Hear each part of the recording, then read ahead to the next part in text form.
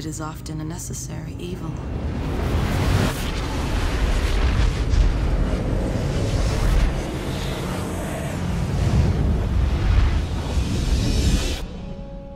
I began this journey intending to create, not to destroy. I looked to the stars and vowed that one day I would have a paradise to call my own. To those that offered me their trust, I was a great benefactor. A master of wealth and prosperity.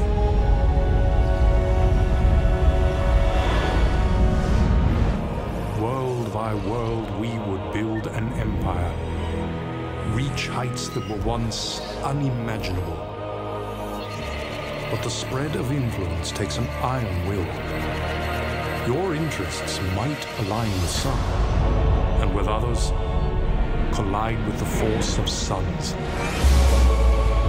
You are much more powerful than you think. Creation is so precious, and greed so destructive. Your choice will make a difference.